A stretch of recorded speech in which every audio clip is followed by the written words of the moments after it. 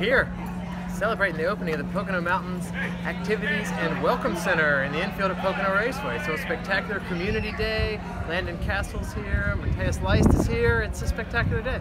Here we go. 3, 2, 1.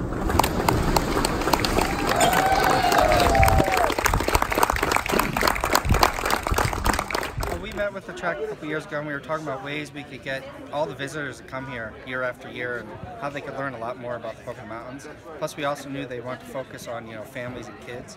So we thought it was a really good mix with the playground last year. And then as part of that conversation was going on from the beginning, we talked about some way to have an activity center and a welcome center where we could actually have staff from the Pocono Mountain Visitors Bureau be here to tell people all about the great things that go on in the 4 counties of the Pocono Mountains.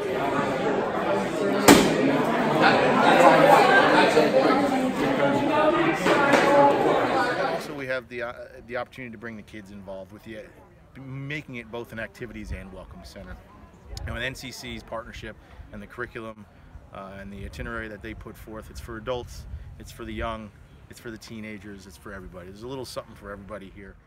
Yeah, I race go-karts on road courses, but not at a super high level. I mean, I race and this is a venue that I will 100% bring my kids to because they're going to have more space, playground, the activity center. I mean, you're probably going to see my wife and kids here in the activity center doing things during the day while I'm working at the racetrack.